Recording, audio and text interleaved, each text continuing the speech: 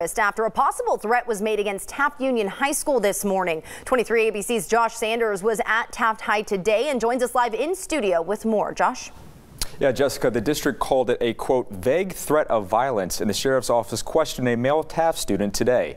The threat came in just before 10:30 this morning and was not specific. School officials called the sheriff's office and posted a message to parents and the public on Facebook. Taft High's principal talked to 23 ABC News off camera and said, quote, the school works hand in hand with law enforcement, treating every threat as serious until they find evidence that says otherwise and communicate with parents in the process, end quote. KCSO and CHP patrolled the campus until noon when CHP was told the threat was no longer a concern. Now, the sheriff's investigators say the boy has been released and no criminal intent is suspected at this time. The investigation is still ongoing. In studio, Josh Sanders, 23 ABC News. Josh, thanks for that. A jewelry store in Southwest Baker